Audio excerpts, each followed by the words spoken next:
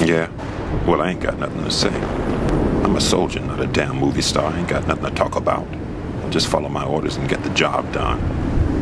I've just got 2 more weeks to go, then I'm out of here. I'm going fishing. Man, the Army sure ain't what it used to be. I applied for a transfer to B Company to get my tour cut short, not my life. But the things I've seen here, the way they treat us, like we're not worth nothing. We're a damn disposable asset, that's all we are. Oh, they call us bad company, and most of the guys here are pretty bad, sure.